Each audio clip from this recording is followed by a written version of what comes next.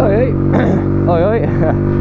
So, for those that don't know, in the UK, from January 2013, they released an additional test that you've got to do when riding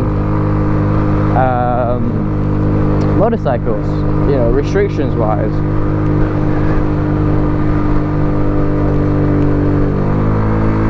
And what that does is, if you are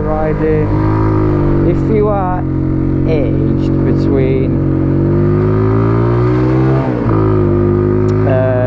19 and 24,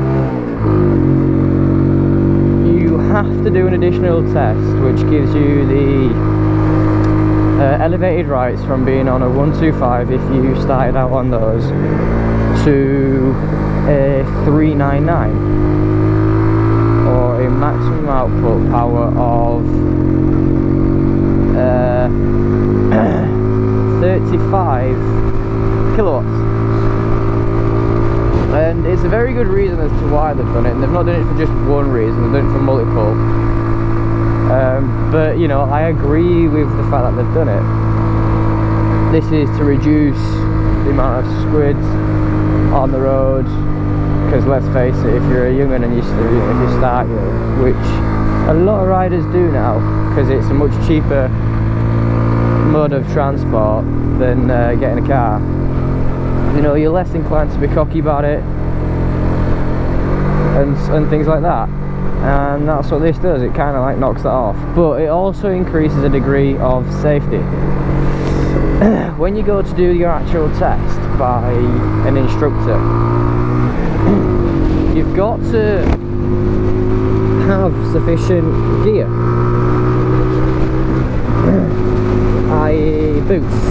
You need to have those. They will not let you do it unless you've got these boots. And fuck me, it's windy.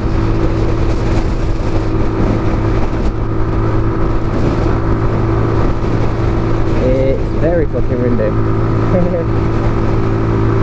So, that's now an included part of it. You used to be able to do it, you know, go from 17, then after 2 years of riding at that age, you took another test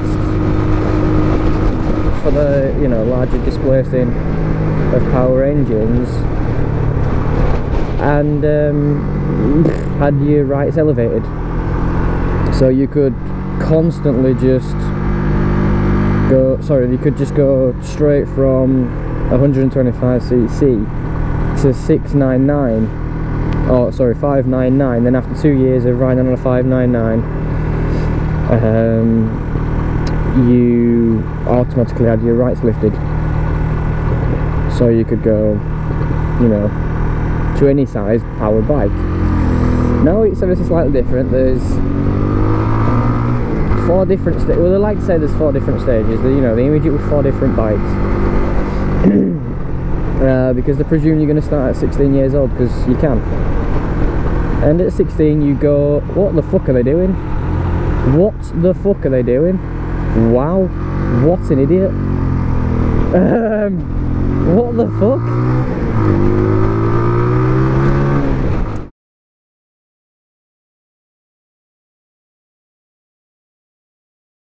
So at 16 years old, you can get a 50cc,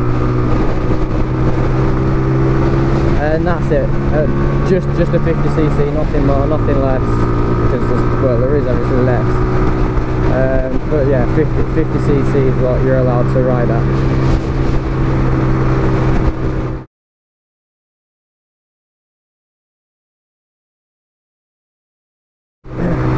And then at the age of 17, you can uplift that. You can go from 50 to 125cc.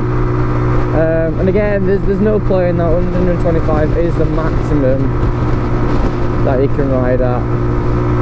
You know, if you put a 150 bucket in it, you are riding illegally, and your insurance is off the roof as well, especially if you get caught. That's completely void. So then that's that.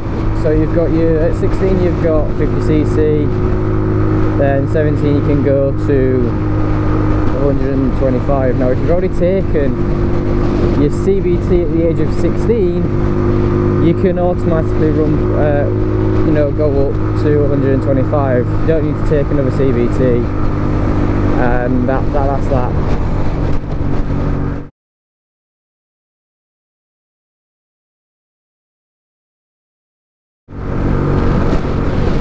At the age then, once you've been riding for 2 years, at the age of 19, which I am, I turned 19 today, today's my birthday, you can ride bigger bikes. Now, I shouldn't have been on the MT, if you've seen that video before. I think there was a bit of confusion in communication over there. I definitely didn't say, look, I want to do this, I'm 19, you know, because they've got my licence, check that. There must have just been some confusion of something somewhere. So at 19 you can then go up top to a 399, or like I say, this 35 kilowatt output. And then that doesn't just stop you from being at 35. The rules say you can have double your output power, so you can have 70 kilowatts max, as long as it is restricted to 35 or has a restriction in it. It's the first license where you can actually get a vehicle with more output than what what they declare it as. You know, so you can get 35, but in fact you can get 70 but have it restricted. Now you can, at the age of 17, have a 350 or a 390 and get that restricted. That's not allowed. Only in this one can you do so when you're 19. It's the only one where you can. Unless if you're going through direct access, then you've got different things in the future.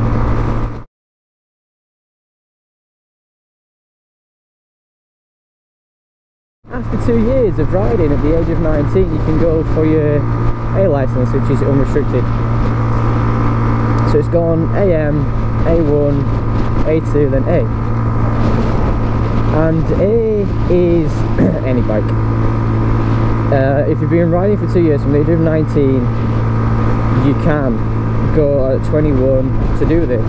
However, if you don't start riding until 20, you have to wait to do the direct access, which is at 24. That then allows you to pretty much bypass going from a 125, a 50, a 125, a 399 typically, and then you know, straight onto your 600s and above. And I'm saying 600s because, you know, that's what it is typically. You know, you can get a 650, like I say, as long as it's producing around 70 kilowatts, and then it's restricted. You can, like I say, you can do that. So yeah, the bike I'm looking to get is the SV650S. It's a very nice looking bike. It's reliable.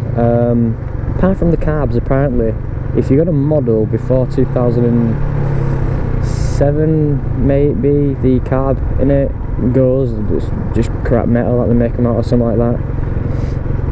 Anything after that, then you're pretty hunky-dory apparently. I believe that's the case anyway.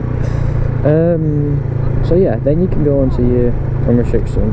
Now, if you've taken a theory test at 19, you do not have to do another theory test when you're at 21. You can go for the A restriction or category. You know, you don't have to take it again. You do have to take your mods 1 and 2, but not your theory. That applies to them all. Once you've done your theory, you're fine. You don't have to do that again. But if you've never done it before, no matter what one you have to do, no matter what category you're going for, whether it's A2 or A, you have to take a theory test. So yeah, that's another thing actually. With the CBTs, you can do, but you don't have to. And I will be recording for the mods 1 and 2. I would like to do that. I want to see, you know, because then I can use it upon myself as where I've done well, where I've not done so well. And yeah, I can learn from it. The CBT is valid for 2 years, only 2 years. And I'm coming very close to it now. If, for example, and God forbid, the weather decides to be a cunt, like today it's really windy, so some tests have been cancelled, I might have to repay for my CBT, even though I'm now riding fine, everything's great. You still have to go for it again, which is a ball ache, because you know it might turn it back over 100 quid. But that's the rule. But yeah, that's it guys. See you in the next vlog.